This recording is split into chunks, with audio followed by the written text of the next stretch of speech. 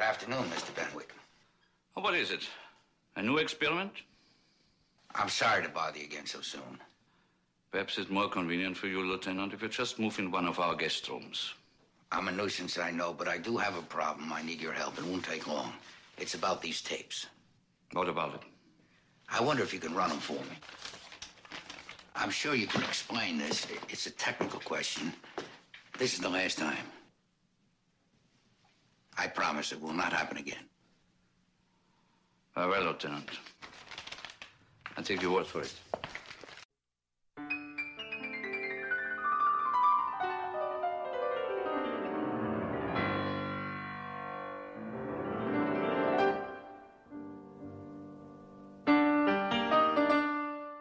Good evening, ladies and gentlemen. Welcome to the next episode of the Columbo Confab Podcast. Guten Tag, Sean.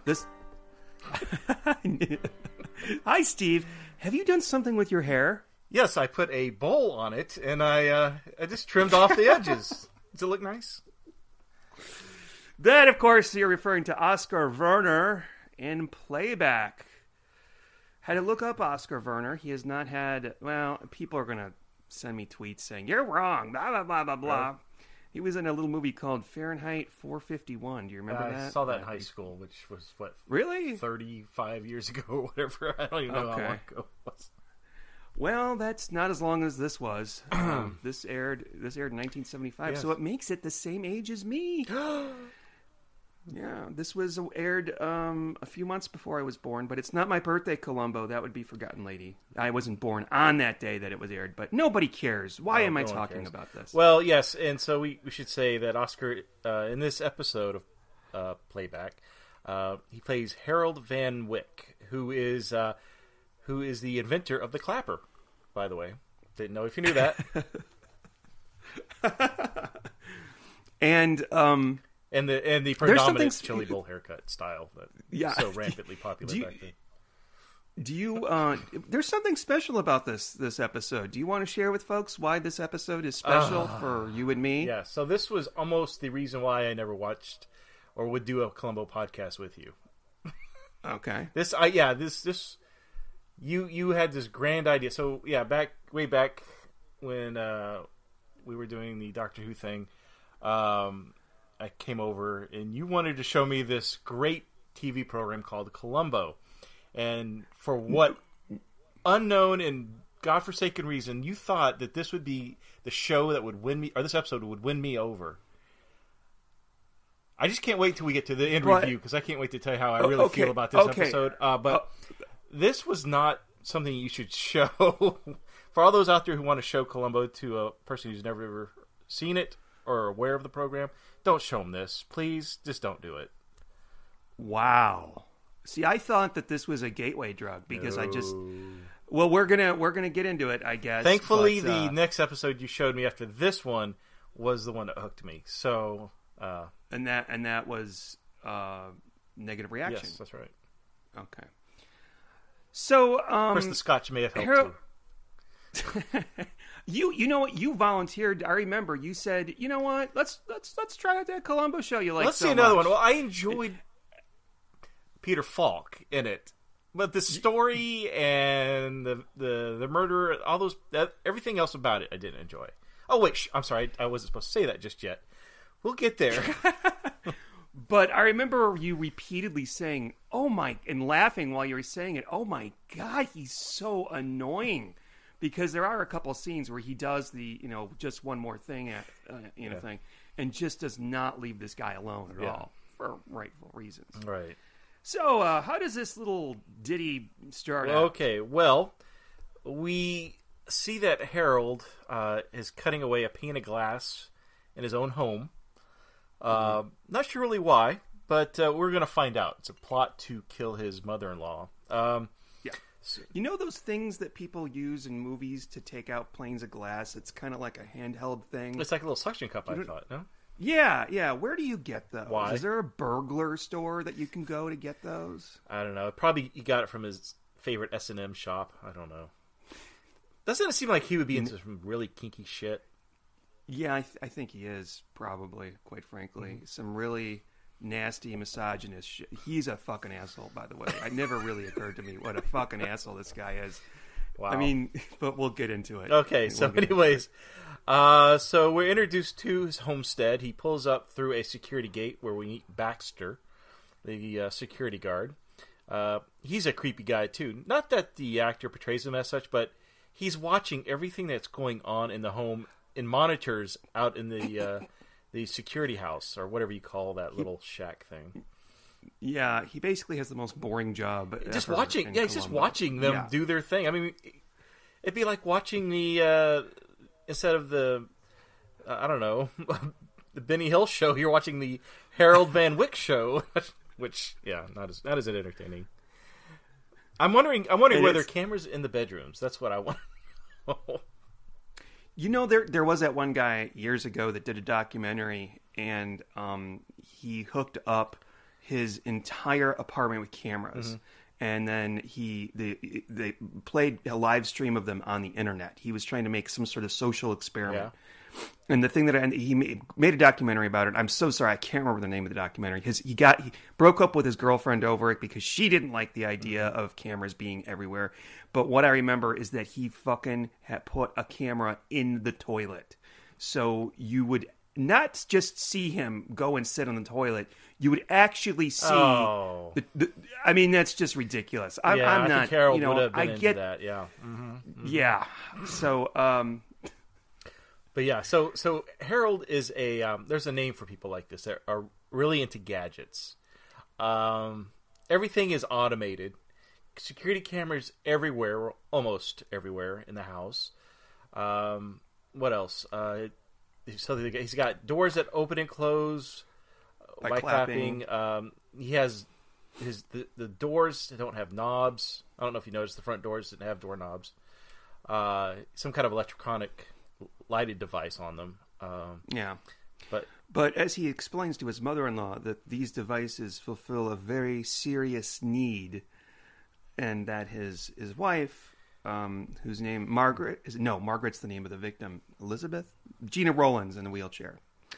Fun fact about Gina Rowlands: she was married to John Cassavetes, of course, who was a previous Columbo murderer. In Etude and Black. So she was kind of like that clique with, John Cassavetes, Peter Falk, and Ben Gazzara. She probably partook in a few drunken incidents, and she's still with us. And she's very beautiful and sweet in this, which makes him all the more nastier an asshole. Well, and I do get this, though, if you don't mind me kind of just trashing Harold a little bit more.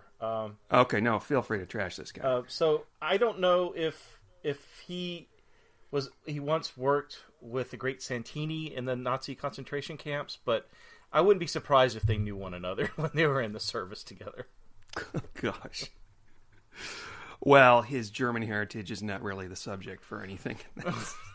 I do think, though, that he and Dale Kingston, the famous art critic, may have met at a bar one time and discussed how to get alibis if they were going to commit the perfect crime. But so his mother-in-law, it Margaret, does not like him. Yeah, well, it's mutual. They don't like each other. I'm sorry, you were about to say something.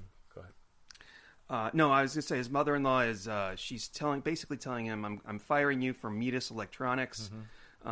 He's the CEO or something to that effect, but she's the main shareholder, and she's like, I want your resignation by tomorrow, or I'm going to tell your wife, her daughter, about all these little affairs that he's been having. Right. Probably with a number of, probably less than nice women.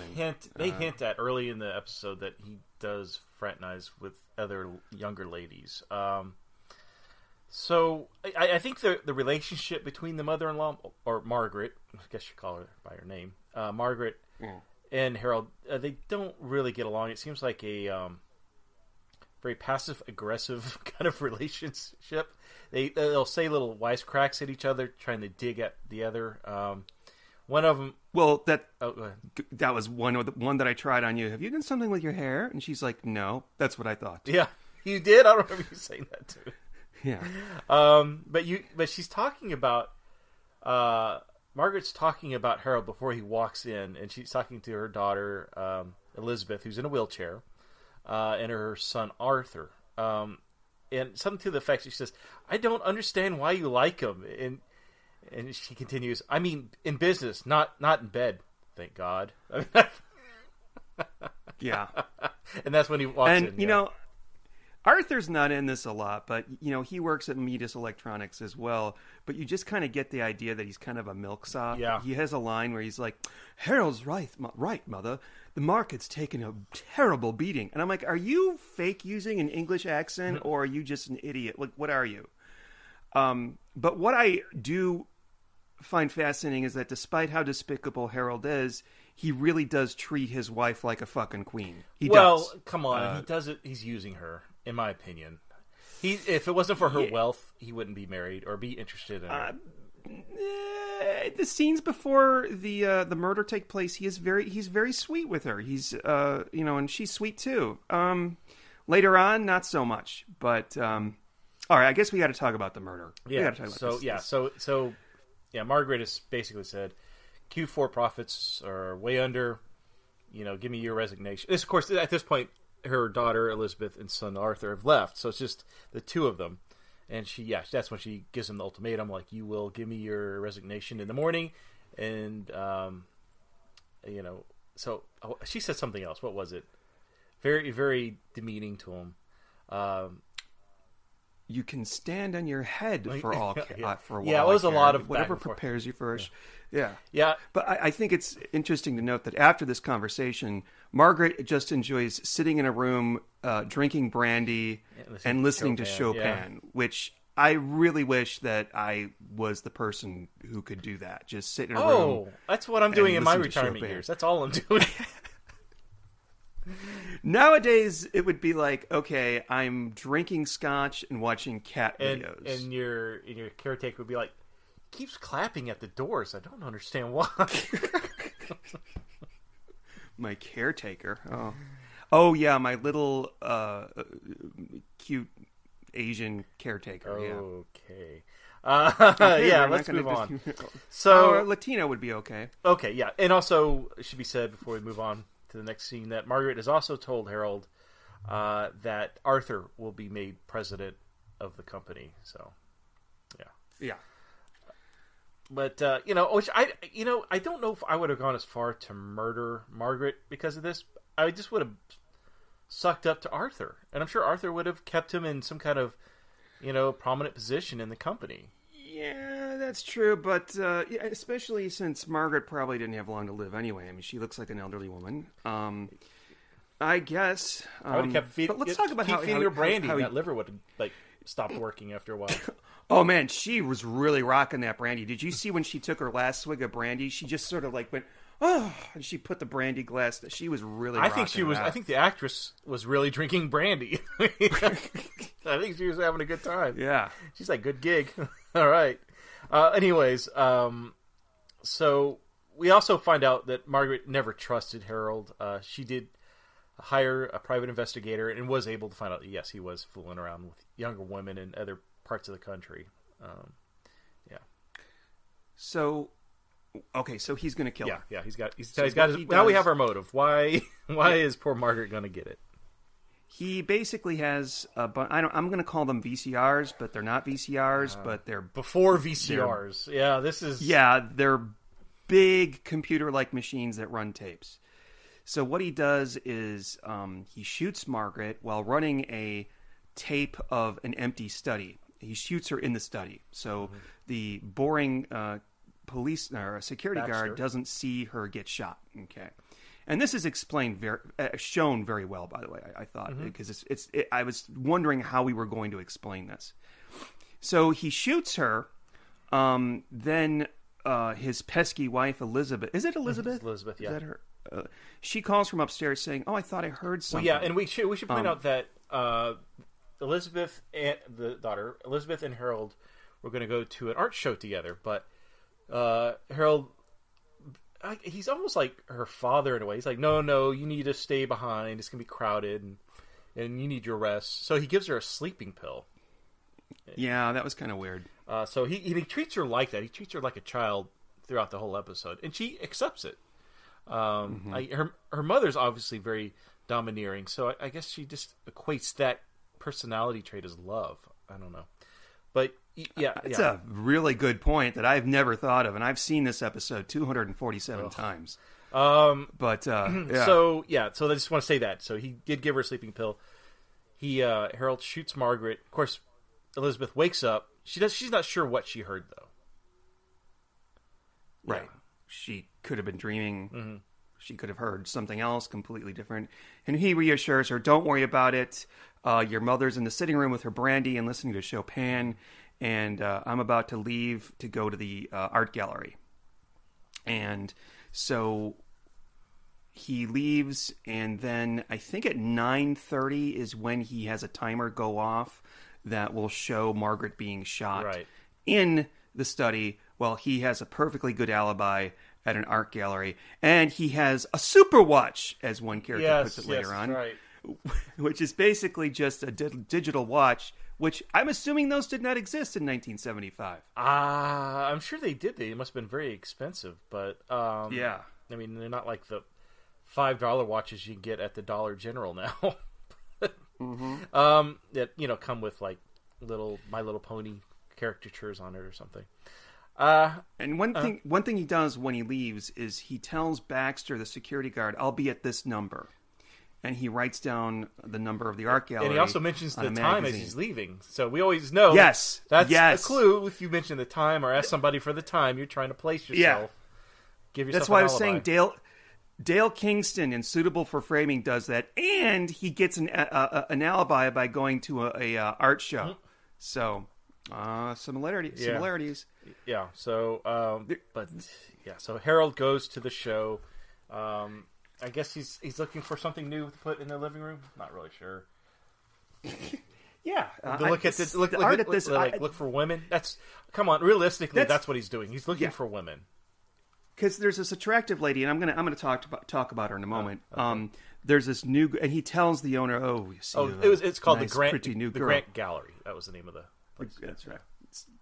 So there's this the actress who plays the pretty lady that greets him at the art gallery. Mm-hmm. Her name is Tricia Noble, and she's Australian. And she was actually before this during and after this, she was a very a popular music star in Australia. Interesting.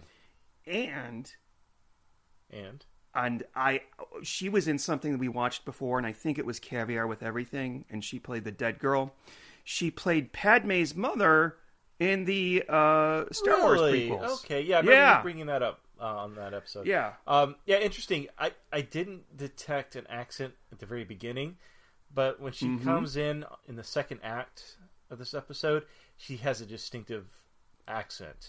It's so funny. And you can't put your finger on it. She has an American accent at the beginning, but at the time when Columbo visits the gallery, at first I thought it was a British accent, but I guess it was Australian. Mm-hmm. But you only hear it quickly, very briefly. And the other lady at the art gallery, the older lady, her name is Patricia Barry. The character's name is Francine. She looks familiar too. Okay, you're gonna die when I tell you where she was from. I didn't. It took me a while because we talked about somebody that was in this exact same thing recently. The Twilight Zone, the movie, the freaking scariest segment that basically is the only part of the movie that I remember, with the little boy trapping all those adults in the house. That was great. She played the quote unquote mom in that in that sequence. Wow. Yeah. Can't remember the mom with the fishbowl and that was a good episode. That freaked me out too, especially when they showed the sister without the mouth. Oh, that was freakish. And the killer cartoons. You know what? Great movie. Yeah, my parents watched that movie, and my dad thought, okay, we can show them this segment and the kick the can one. Kick the can one is absolutely snoozeworthy. Oh, but that's I love that one. Okay, fine. You like old people. Okay, so back to Columbo. Okay. So Columbo now arrives on the scene. And he's got he's sick with the coronavirus. I swear to God, you stole my fucking joke about that. But by the time that this drops, we're either going to be dead of it, or everybody's going to forget about it, just like SARS and H1N1 and all the other ones. Yeah, after this, there'll only be one host on the Columbo Confab podcast. Yeah, for the 2 episodes that are left. So we better get these done, huh? Anyways, Columbo's coming in sneezing and coughing, and I don't know if Peter Falk was like, I want to spice this up. I want to add me sneezing during my lines. That's the impression I get. You know what? And you know what really bothered me? And especially since, we're in the midst of this coronavirus shit and people are telling you to wash your hands. He uses a handkerchief, which to blow his nose, and then he's constantly holding the handkerchief. And I'm like, that is so gross. Don't touch anything. Don't touch me. It's his own snot. It's not like he's sharing it. But he's touching it. He's touching the hanky, and he's touching everything else, and it's just... That's gross. You don't. Do you think people use hankies anymore? No, only for ornamental, stick it in your pocket. I think that generation was before ours because I remember my father always carried a hanky with him. Always. I'm not talking. I mean, like literally, a cotton material. And he would buy me, and I would have to carry hankies in my back pocket. Fold them neatly and then stuff them in my back pocket. And I had those as a kid wherever I went. And I still have hankies. I haven't used them in years. Probably it's been, over 40 years since I used one, but I still have them. I mean, they're good quality. I mean, you just wash them and they're little square pieces of cloth. It's... Now people put them in their coat pocket or their jacket pockets, and they're very fashionable. I think Harold Van Wyck has one in his pocket. One scene of this. Columbo arrives. He interviews Elizabeth, and then escorts her to her room. Which is a good scene. Why is that? Well, he spends a lot of time throughout the series talking with widows, people who have lost their loved ones, whether these people are guilty or not. Clearly, obviously, we know she didn't kill her mother, but he's very sensitive and sympathetic towards her, and he needs to ask her questions. And there's a scene when he approaches her, and then he pushes her along to the Stairmaster, or whatever you call it. What do you call that thing? Oh. The thing that killed the lady in Gremlins. I knew you were going there. The one in Gremlins, though, was a different model. Yeah, that was it's like a chair, a separate chair, and it goes, yeah. Mm-hmm. And, but it's a good scene because they cue the music, and he's asking her questions that he needs to ask her, but he's not doing his usual Columbo shtick. He's just getting very much to the point. And the soundtrack was amazing in this episode. Yeah. It's in this scene you're talking about. It was very noticeable, and it was a good. It wasn't bad. It didn't draw your attention away from the scene. It enhanced the scene. It felt like if it was just the dialogue, it would be very boring. But I really thought the background music, was really well executed. This isn't just this scene. When we see the playback of the murder on the security screen for where the security guard is, it does this ding ding ding ding. Ding, ding, ding, ding, like this clockwork kind of music, because of course it's a technical crime. It's and there's a couple other scenes that I think the ending and the scene with the horrible clown doll as well. Not because the clown doll is horrible and should be burned. But I'm going to tell you, though, I think by the time he leaves this house on the night of the murder, he knows that Harold's the murderer. Oh, definitely, and I want to talk about that. But hold on one second. I want to talk about the scene where Columbo meets Harold for the first time. So at some point he goes back downstairs. He is, for whatever reason, Columbo's behind the curtains, but not to the window that would have the suspected murderer would have crawled through. It's another window entirely. He's behind the curtains, just hiding there. Don't know why. And but anyways, Harold's talking to another officer about what he thinks happened with like the plant falling over and anyways. So Columbo comes out of Columbo sneezes or coughs, and so Harold goes to the curtains, moves it, and sees Columbo hiding behind it. Why? Why is he doing that? I know why. Why Columbo's back there, because he doesn't understand. Windows? He explains this. No. He says he was checking the window but he also doesn't understand how the killer knew to walk into that room and not be seen on the camera. It's as if the killer, and that's a clue. It's one of the first clues that comes out. How did the killer know that there was a camera there and to walk along the side of the room like that? Because if the killer had come, like, I think he said 3 feet forward, they would have caught him. Yeah. So, at this point, Harold shows Columbo the tape room, the recording room. I don't even know what you call that. It's all lined in this like aluminum walls or steel walls. I'm not sure. It looks straight out of Mind Over Mayhem. All we needed was Robbie the Robot and Steven Spielberg in there. It looked like if you were watching Battlestar Galactica, the very first series, it would fit right in. I mean, monitors, big ones, little ones, red buttons, blue buttons, yellow buttons, green buttons, everywhere. Like wall to wall, monitors and buttons. Yeah. It is extremely outdated equipment. I mean, you've got this, you've got the Super Watch that tells the digital time. All of this is extremely outdated, but I don't think that affects the plot at all. I mean, it's they explain everything very well. I'm sorry. So they discuss where the cameras are hooked up, and and what the monitors can see, and then what Baxter, the security guard, can see. And he ends up giving the master copy of the murder, the recorded murder, to Columbo to take back to I guess his tape team or whatever, the people at law enforcement that review that kind of stuff. But so Columbo now he interviews Baxter, and at this point, Columbo starts asking some questions that lead you to believe he doesn't necessarily believe Harold. As a matter of fact, I think Harold is the prime suspect at this point. Now, my question to you: why do you think that is? You feel, or you said a moment ago that that you got that impression as well. But why? Why was Columbo suspicious of him? What do you think it was? Okay, well, first of all, Columbo kind of suspected it was an inside job because the killer knew where the camera was. All right, and it's not going to be the wife. Who else is it going to be? And then when he's talking to Baxter and he talks about how instead of signing in with the clipboard, Van Wyck wrote the number for the art gallery on a magazine and handed it back. And Columbo says, well, it's just when, maybe it's this problem I have, but when somebody is doing something for the same thing the same way all the time, and then they suddenly do something different, I always look and see more into it than it's actually there. Yeah.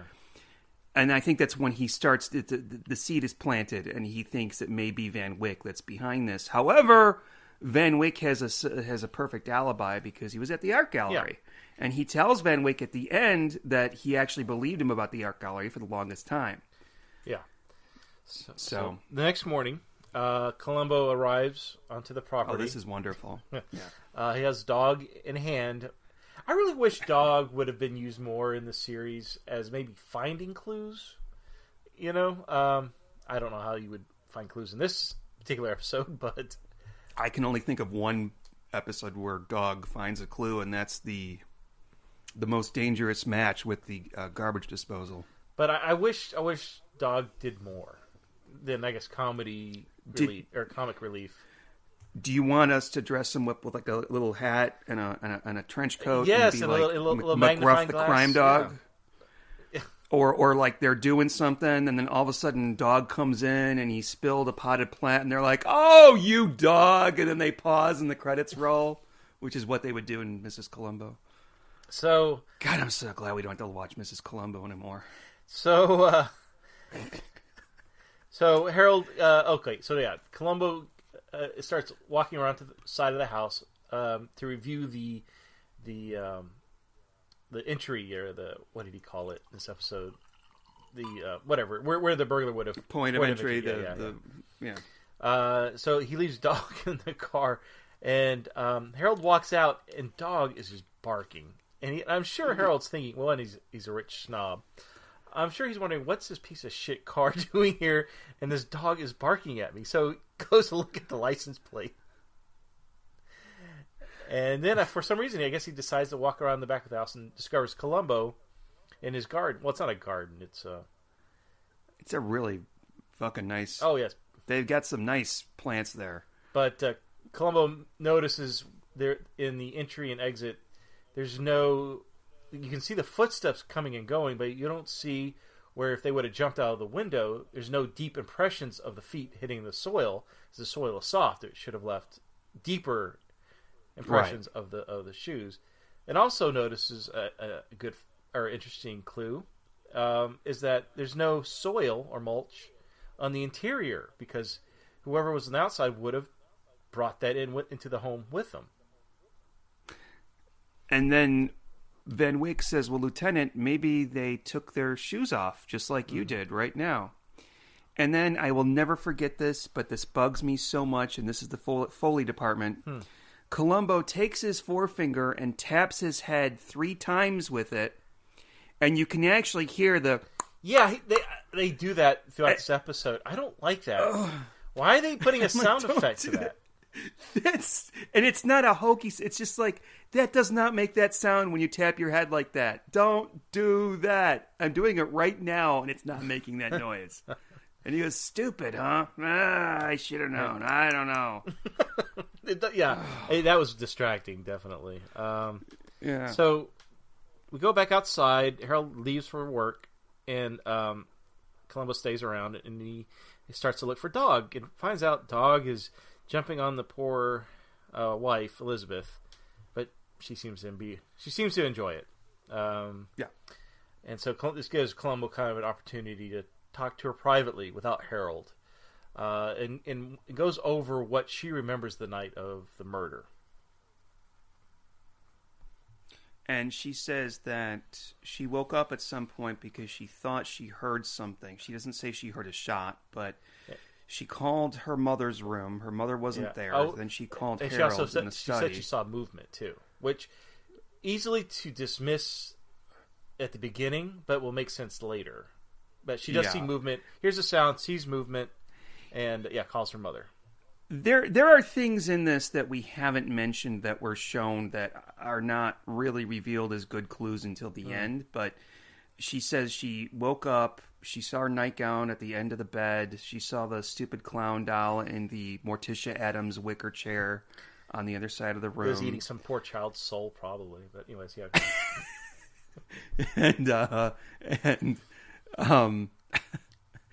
And that's how probably she ended up. I bet you $50 that Harold gave her that damn doll. Who would give only somebody that would be into like S&M and shit like that would give their wife a horror doll to stick in their room. No, it's terribly creepy, and I really don't know when clowns became creepy. Because now, like, clowns are just fucking creepy all the time. I'm just wondering, Poltergeist. Poltergeist is what did it to me. You think Poltergeist that's what did it to me, so... I had a clown doll that my grandma gave me that was very similar to the one in Poltergeist. Me too. I had one very similar. My parents gave to me for Christmas. Couldn't sleep with it in the room. My parents couldn't figure out why it freaked me out. You know what? I know what. The first time I was afraid of clowns, I had he was my mom's cousin, Freddie. Just saw him recently. He's very old now. He's using a walker. And he had a game room upstairs in his house that he had like jackpot, or not, slot machines? slots and a pool table. Yeah, it was kind of cool. So I loved going up there. The problem is that at the foot of the steps, there was this gigantic, like, I think it was like a 6x4 painting of a sad clown. And it was horror inducing. It was dark. And you know in the movie It, nice. When Stanley is not just the clown in It, but Stanley is afraid of that picture in the synagogue of the old lady. Yeah. That's what it was like, except it was a clown. And I was afraid. I couldn't go upstairs and play with all the toys because that fucking clown picture. I'm sure it was haunted. I'm sure it was. Oh my god! And I don't know what happened to it, but I saw hopefully this guy, someone burned my it. cousin. I saw my cousin Freddie recently, and I said, "Whatever happened to that clown painting?" And because we were at a funeral, and he said, "Oh, I think I sold it off." And I'm like, "Because I'd really like to have it." Why? and we'll just put it in your partner's bedroom and. it's just so fucking kitschy and creepy, and not in like But anyway, I'm sorry. Clown dolls. We were talking about. Oh yeah, the conversation with Elizabeth Van Wyck.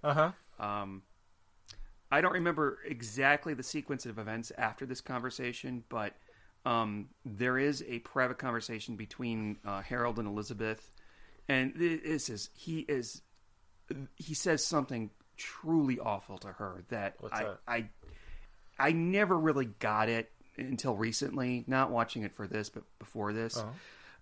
She basically says to him, he's working in the study, and she says to him, with Mother gone, maybe I can take an active part in the business, because I guess she inherited her mother's stock, and so she's now a primary shareholder. And he actually turns to her, all pissed off, and he says, "Do you really think I would work in a company in a subservient position to my wife?" I'm like, you fucking cockknocker. He is such a jerk. Apparently, women only exist for him to fuck in Malibu and use Hollywood. Their riches. Yeah. Yeah. So he's not the biggest Columbo asshole even though murderer. Margaret was a jerk too, you really kind of side with her. I mean, yeah. I mean, he's even more of a asshole. But yeah. So the next scene, Columbo ends up going to the Grant Gallery. Oh, golly. Yeah, and he speaks to Francine, I guess, who owns the gallery or runs or manages the gallery. And so we have another little comedic moment. So he's walking around. Of course, she thinks he's a potential future client who's reviewing art for his home.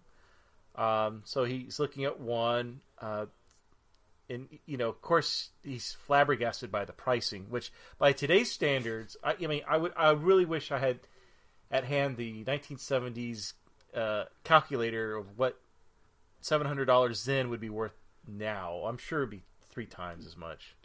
Yeah, on professional podcasts, they'd look that up, but I didn't have the time. Yeah. But and then you go to another one. Oh, that one's $1,200.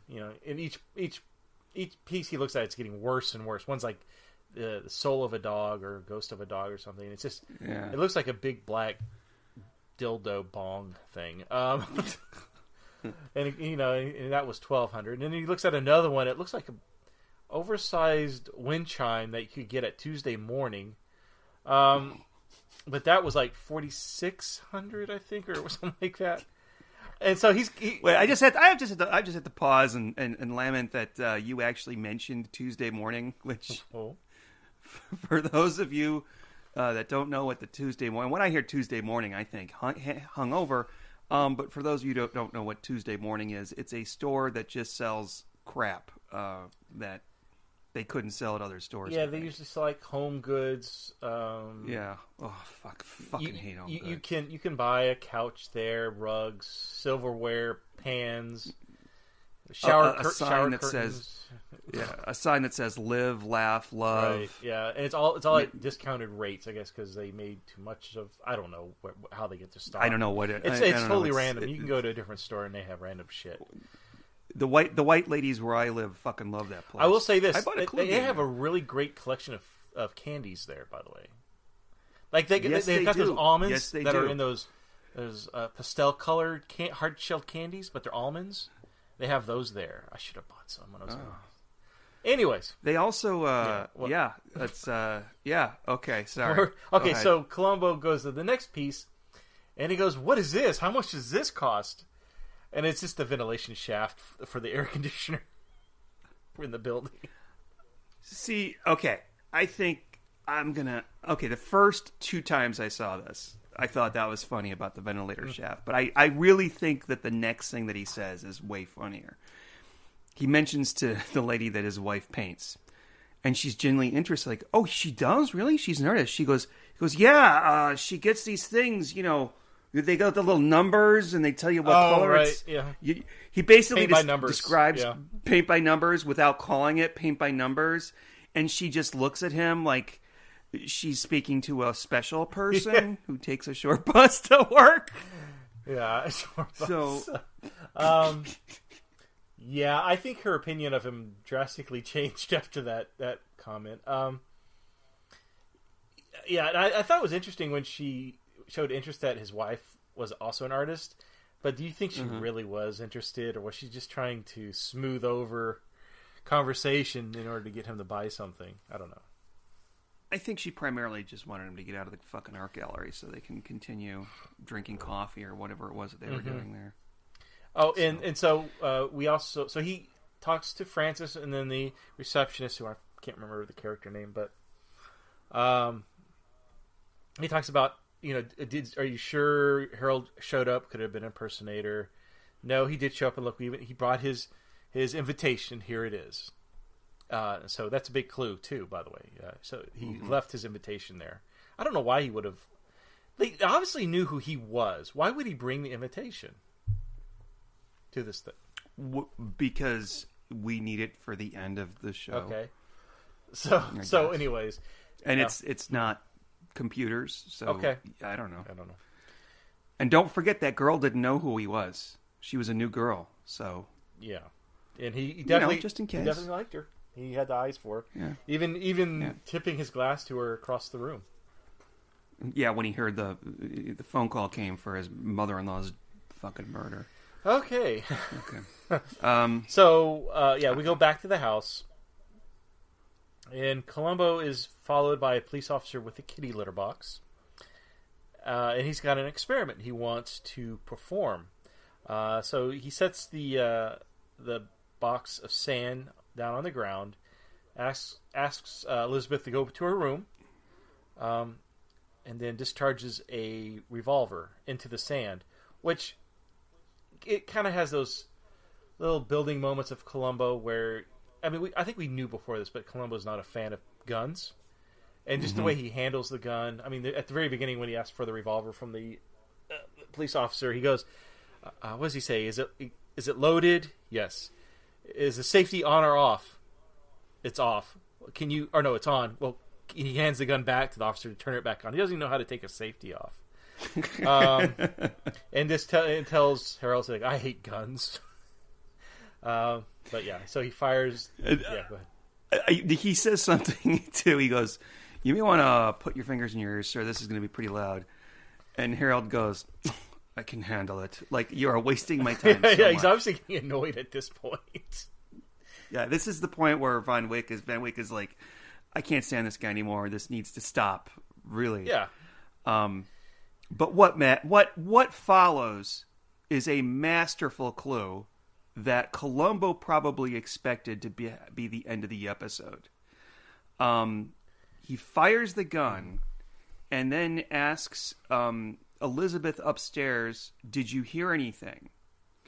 And I can't remember what she says, but the door opened. She says the door opened, and okay, I don't know if I heard anything though. So Columbo goes upstairs to the bedroom with Harold and Elizabeth, and in what I thought was kind of creepy, he lays in the bed with his shoes on, which drove me crazy. Okay, Could Elizabeth, you imagine? Here's this guy. He probably smells of cigars. Yeah, he doesn't. Yeah, he doesn't look like he's the cleanest guy either. I don't know if I'd want him in my bed. No, I wouldn't want him in my bed either. No. Although I've had smelly people in my bed before and regretted it later on. Ew. Thank you, Jen. No, really, seriously. If you're going to go out to a bar to pick people up, wash your asshole. Your asshole. Never mind. I'm not going to get started. Okay, let's change the subject right away. Okay. So he's talking about how she saw the creepy clown doll when she woke up on the night of the murder. She didn't call it that, but yes. No, she just called it the toy clown. I think she literally called it the toy clown doll. And he makes the point that the door opened because there was a gunshot. And the reason that she saw the clown doll is because the door opened and let light in. Because you couldn't see it. You couldn't see it normally with the door closed. And this is one of those moments where they use the soundtrack very effectively because they use it sparingly here. And they have that like, oh my God, this is the gotcha clue. Yeah. But it's not the gotcha clue because Harold says, Elizabeth, remember last month when we had the Friedmans here and the back door was opening on shut all the time. That sounds more like a French bus, but yeah. Yeah, and he even says, "I'm sorry, your little parlor trick proved nothing." He didn't laugh. That was me laughing. Yeah, I know. Yeah, I don't then think he he laughed laughs once in this whole thing. He does. Your little parlor trick proved nothing. Yeah, that would be Joaquin Phoenix as the Joker, as the killer. Oh, he'd be a horrible Columbo killer. Anyway, so what happens next? Columbo goes to the Barney's Beanery. That's what's next. Oh God, yeah. Let's talk about this short 20-second scene. He's at a restaurant or a bar It's or Barney's something like Beanery, that. I'm telling you.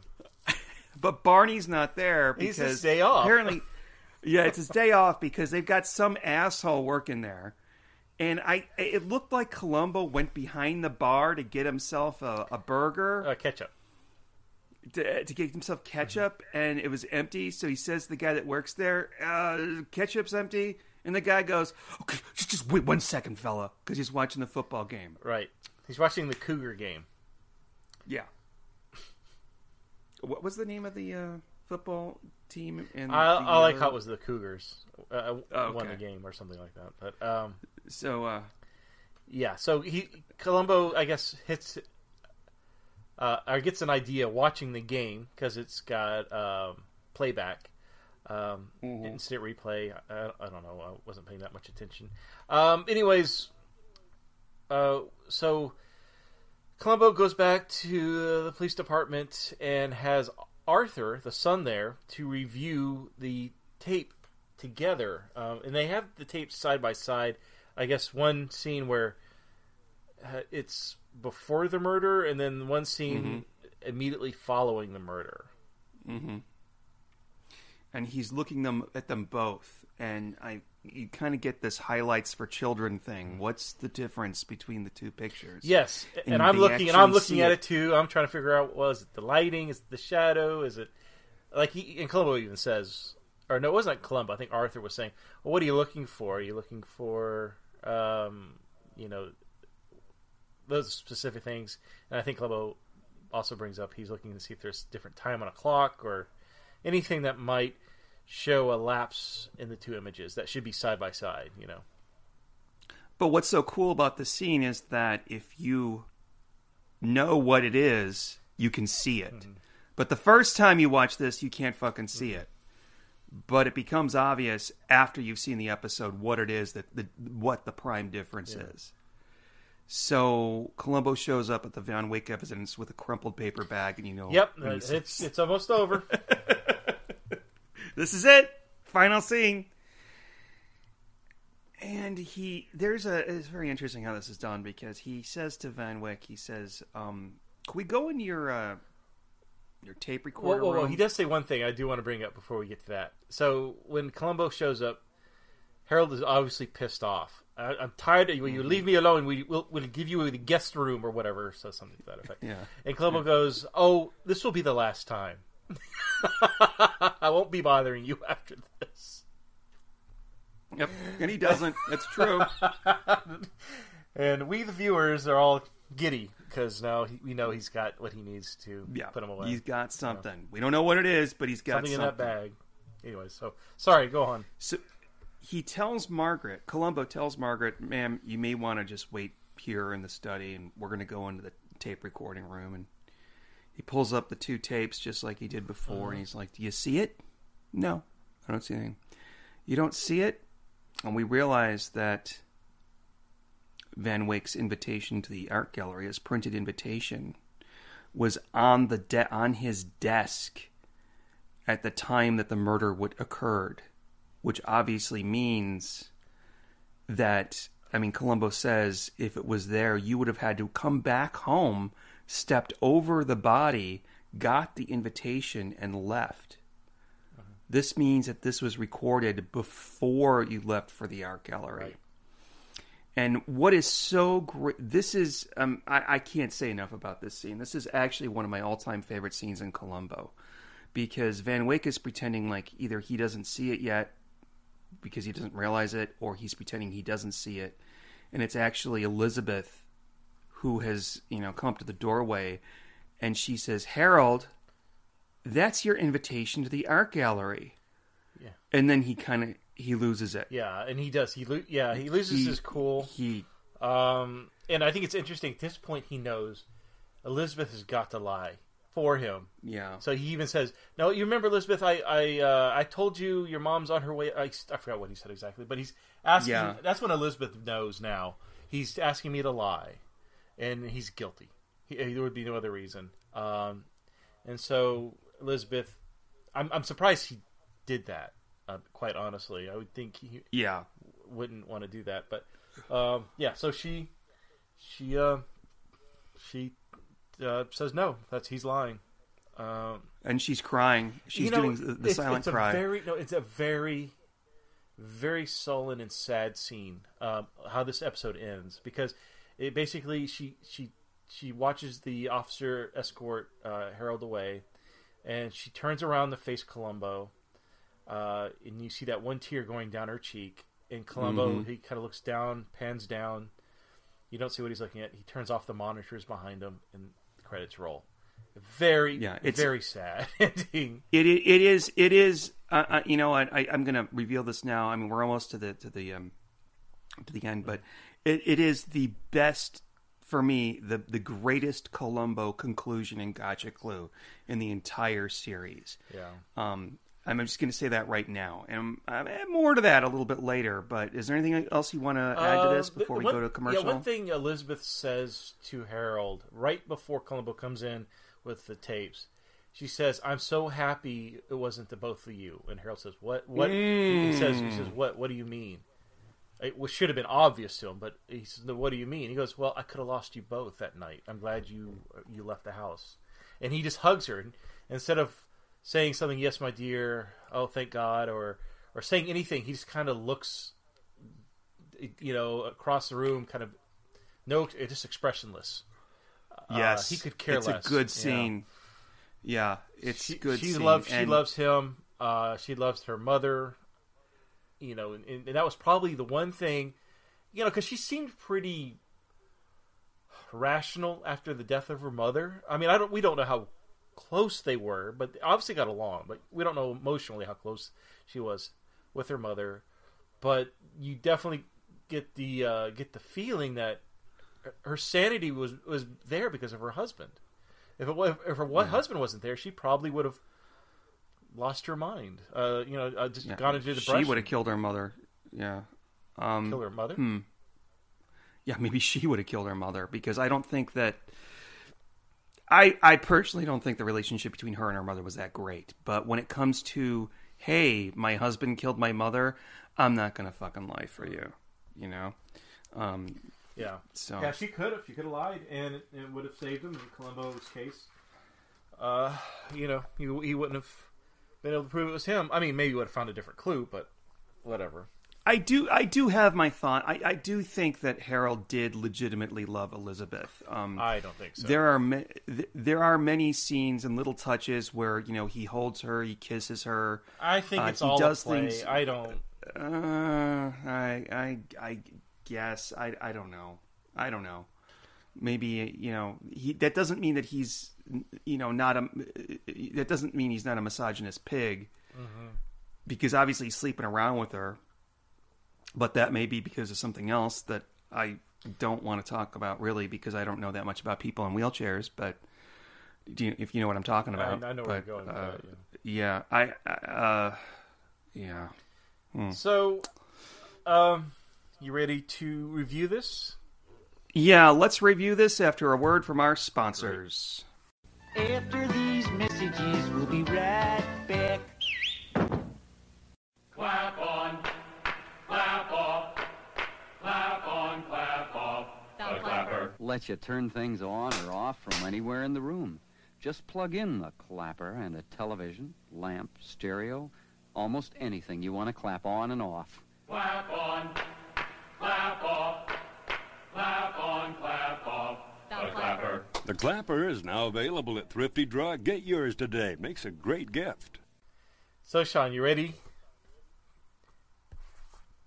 Yes. I think you should go first this time. Okay, well, what's the number? What number? Are All right. we at? What would you rate tonight's episode? 1 out of 3 feet. Oh, because if the robber was 3 more feet into the room, he would have been seen by the camera. Yeah. Well, Steve, let me take a sip of my cocktail here.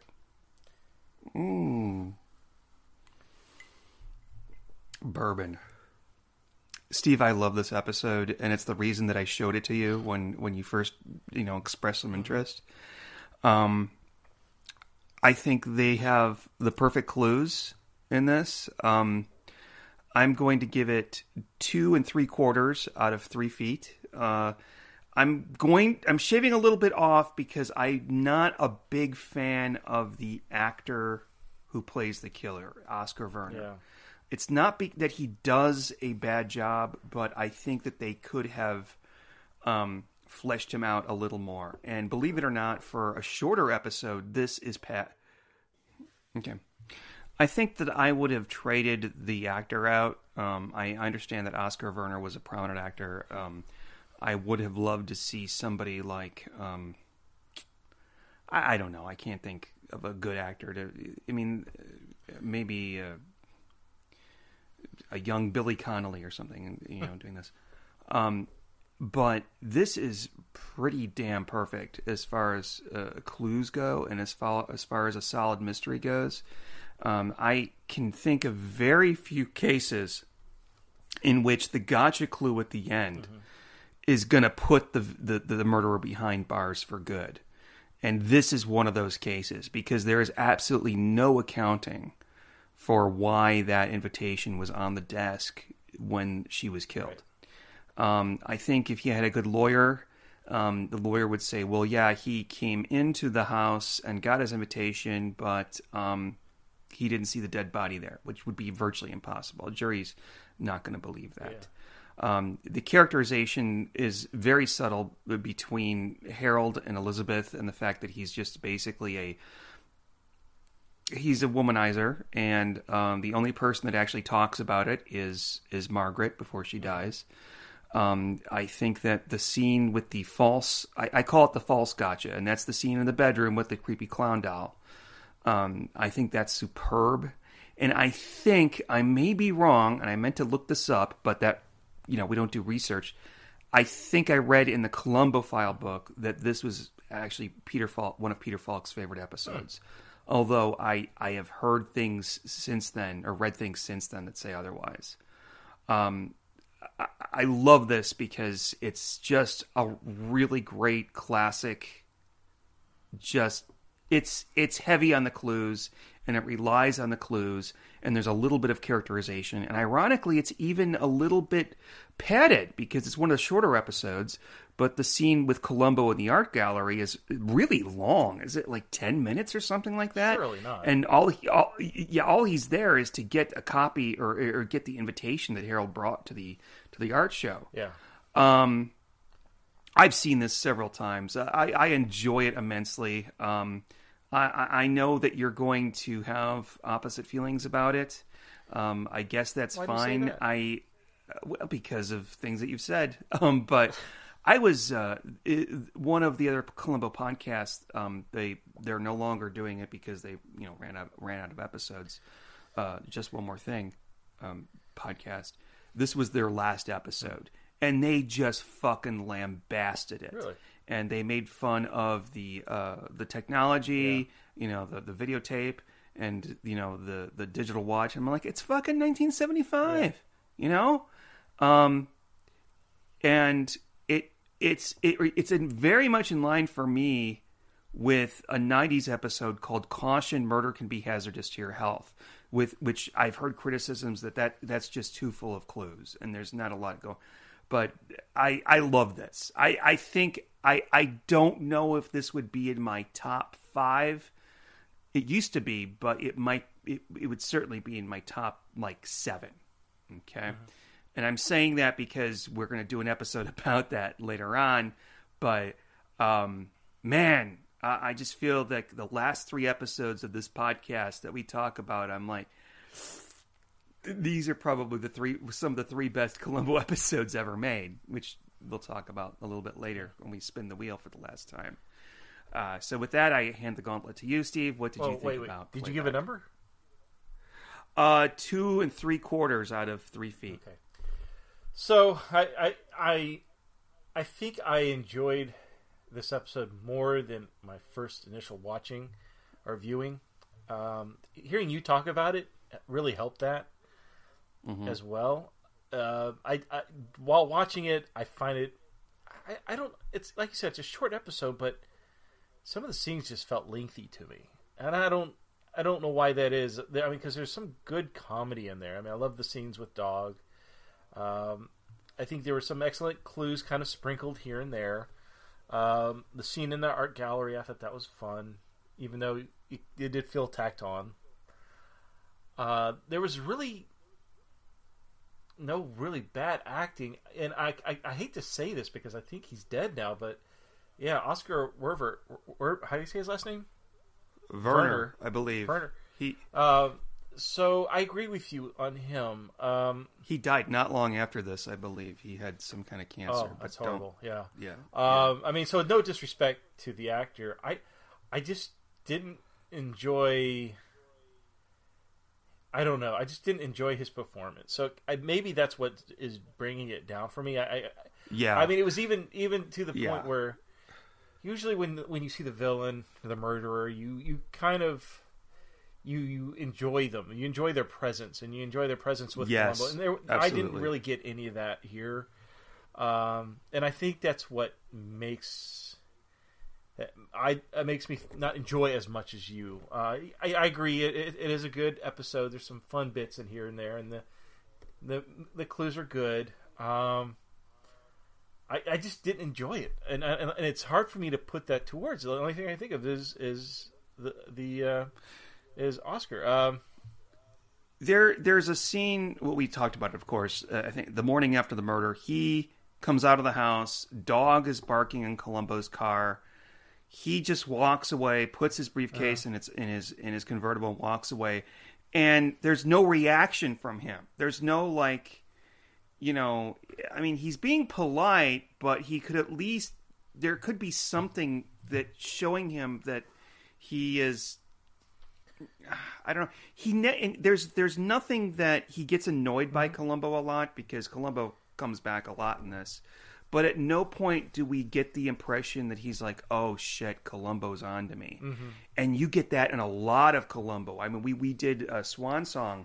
There's a scene, and they do this a lot, like especially with Robert Culp and stuff, where they're having an innocuous conversation. Columbo walks out of the room, and the murderer's expression changes from one of like happiness to like, oh fuck, I got to watch out for this guy. We don't get this. We don't get that with this. We don't get that. It's almost as if the entire time he's looking down on Columbo, and he assumes he's an idiot. The only scene that I think I enjoyed was when Harold lost his cool at the very end, when he realized Columbo got him, and he's freaking out. He's yelling. He's shaking his hands. And he's basically throwing a Hail Mary pass to his wife, hoping that she'll cover for him. That was probably the best scene with Columbo and the murderer in the same scene for me. It was the best, one of the best conclusions for me ever. I mean, the gotcha clue was great, because it was a thing that like, oh, can I see this? What are they talking about? When it's revealed, he loses it. And then, of course, when the police... Well, you talked about it, and the reaction between Elizabeth and him. But this I'm not sure if this is going to come up again for me when we do some of our ending episodes, and we're going to talk about that a little bit later. But I really love this episode, and that's why I showed it to you, obviously. Yeah, and I'll admit, this did not win me over. It was the next one. But for me to score it out of 3, like I said, my enjoyment increased after hearing you talk about it. But I'm going to still give it not a very healthy score, quite honestly. I would definitely say do not show this one to someone who's never watched Columbo before. I don't think this would be one of those episodes. It's not the worst, obviously, but I guess I'd give it a 1 out of 3. So. That's bad. Yeah, I don't think I want to revisit this ever again. To be quite honest, I enjoyed talking with you about it. I had more fun talking about it with you than I did watching it. Well, that's kind of a compliment, Steve. There you go. I'm very flattered. Well, thank you very much. Okay. All right. You're welcome.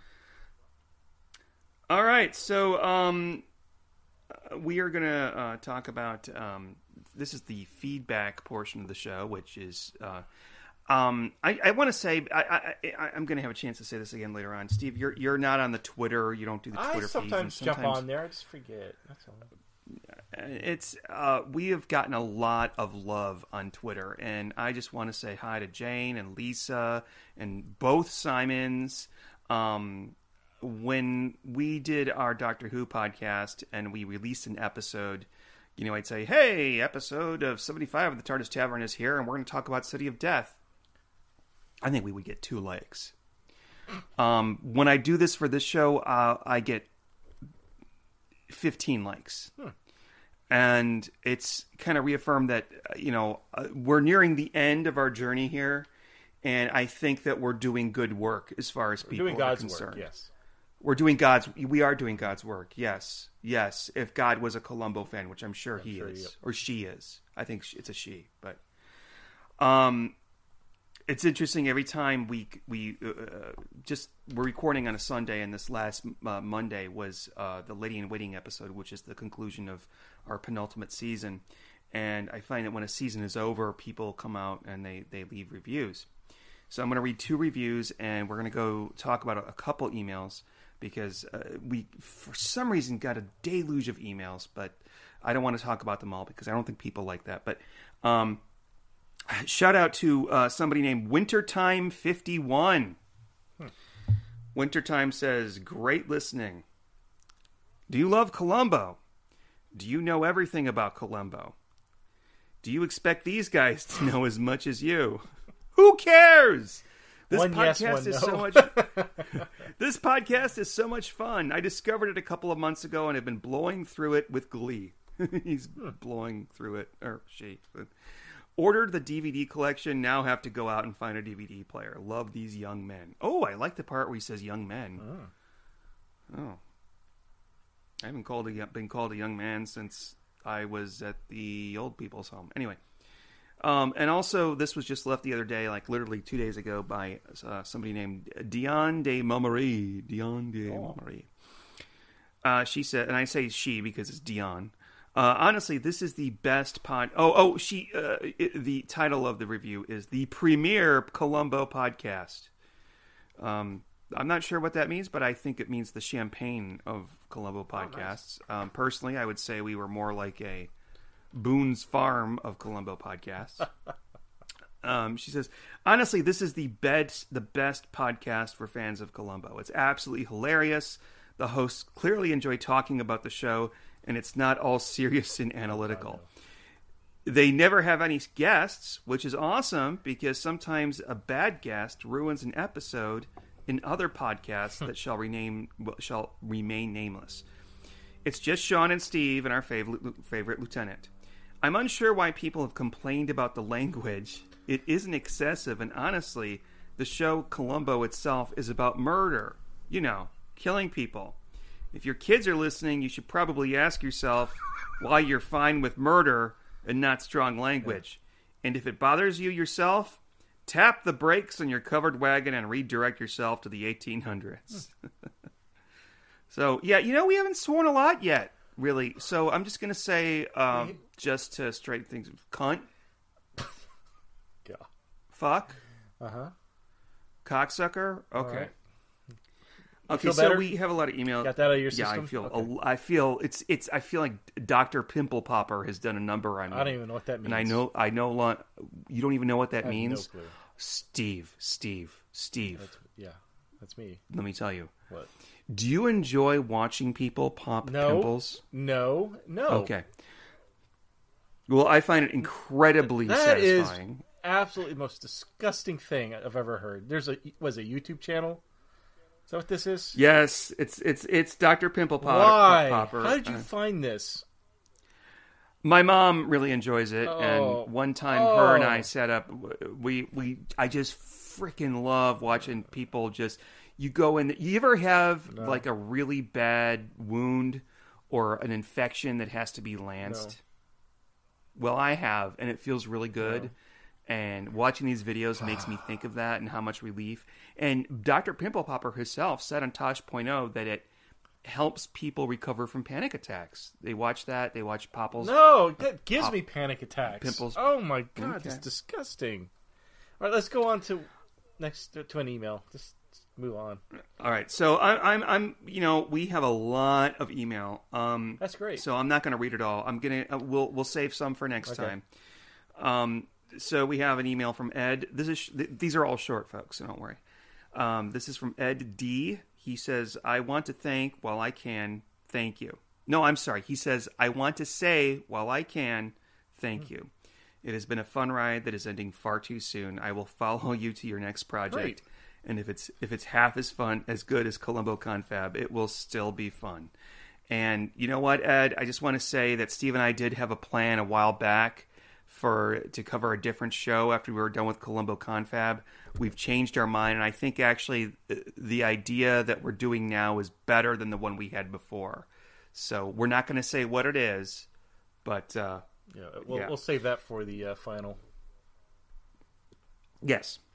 Bill wrote in. Bill wrote a really long email.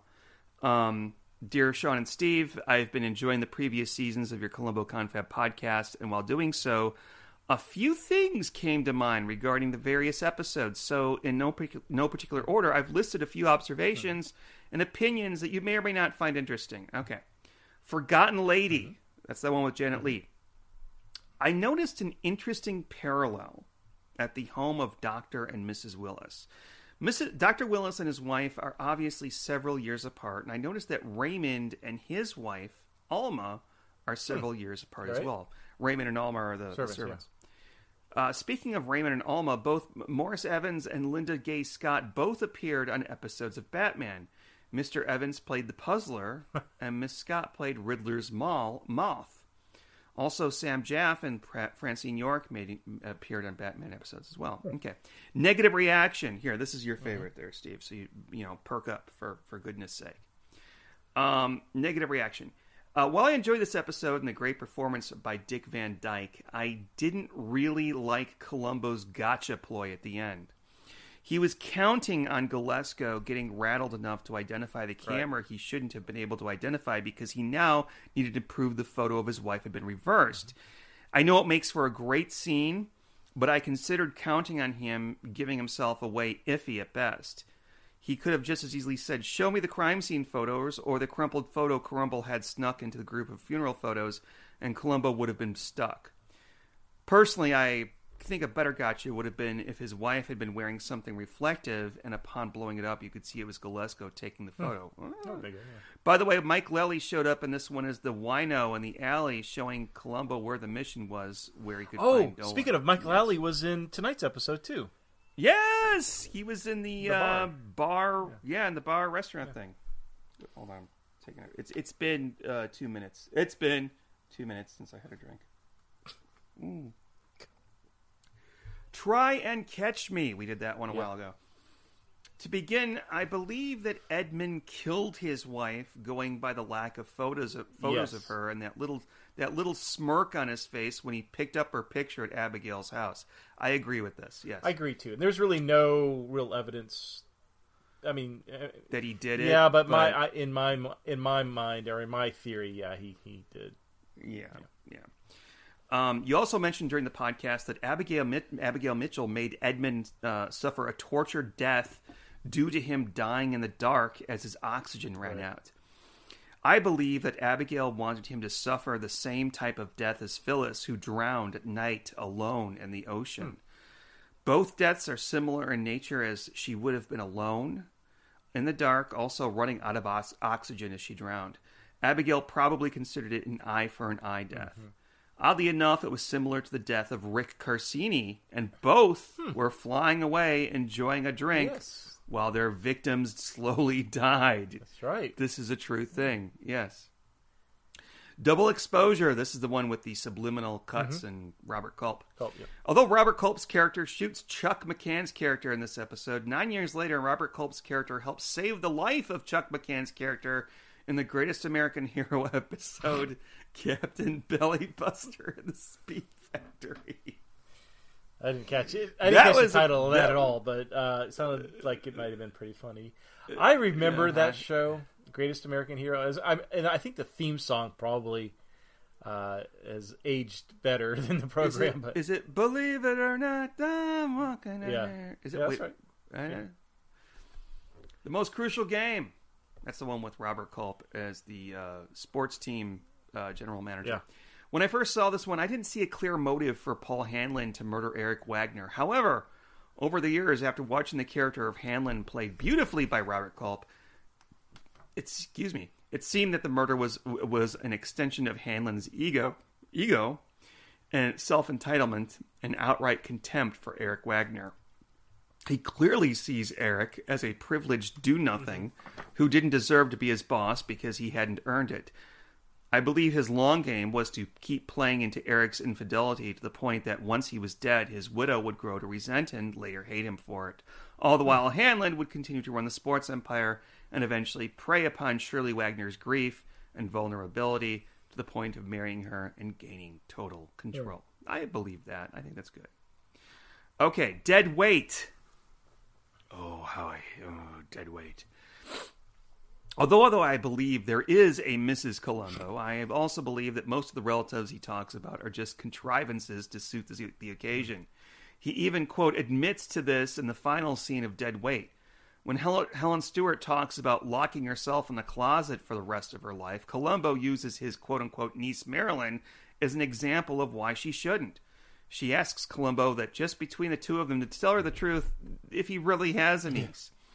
He responds by saying, of course he has a niece, his wife's sister Cynthia, so apparently Marilyn was not real.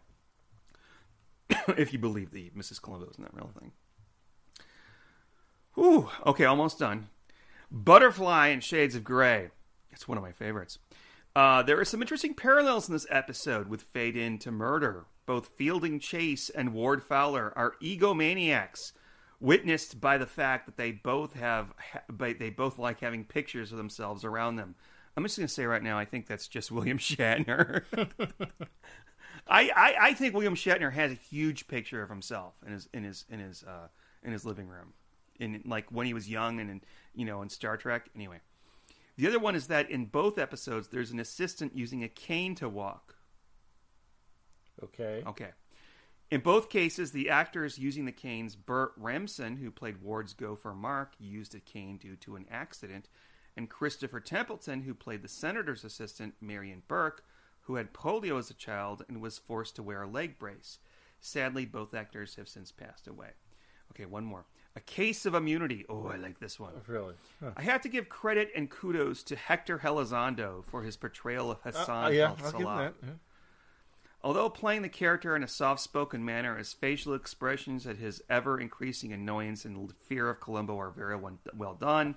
He says, thank you for your time. I hope you find these entertaining or interesting. I'm very much enjoying listening to your Columbo Confab podcasts and look forward to your future discussions, in particular, Swan Song and Playback. Well, you got Playback tonight. He also sent us another email thanking us for talking about the Columbo File book. Let's see. Okay, we're going to talk to John W. Stephen Sean, I love your podcast more than Frank Columbo loves Dog, Chili, Greasy Brown Bags, his car, the price of other people's shoes, his wife, yes, she exists, the LAPD, grilling swarmy rich day drinking suspects, old movie stars, his nephews, institutes, his kids, his in-laws, a good cheap cigar, whistling This Old Man, his raincoat, Barney's Beanery, the Old Country, and Sergeant Wilson. Thank you both for the entertainment. After the show is over, let's discuss starting a show where we act as a DA and defense attorney and have some Columbo trials based on the evidence. You pick sides, but I would love to get Columbo under oath and ask him about all the facts above, including whether he's married. Mull it over and let me know. Thank you, John. He says, one more thing. I, too, am a lawyer, and I know a little something about trials, not relics, like the dude in Old-Fashioned Murder. John, I think your idea of having a podcast with Columbo murders on trial is a good thing, but that's really too much work. I really can't, between my busy drinking schedule and everything else. But it's a good idea for a podcast. Your afternoon naps, yeah. Yeah, afternoon naps. And I'm going to save the rest for last, but that's it. That's all we got for feedback. All right. Steve. And this is going to be the last time. Yeah. Because there's only 2 episodes left. And spin. Before I spin, I would like to predict what I think the next episode will be. And ladies and gentlemen, I have no idea. I really don't. You don't remember what the last 2 episodes are? No, so it's down to Bye Bye Sky High or Murder Under Glass. So since it's a 50-50, I figure why not take a chance and guess what I think it'll be. I'm going to say it's Murder Under Glass. I have a feeling. Okay. I just have a feeling. How much money do you want to put on that? I'll put on a bottle of Johnny Walker next time I see you. Okay. All right. I'm or the other way around. But anyways, okay, I'm spinning it. Last time. Here we go.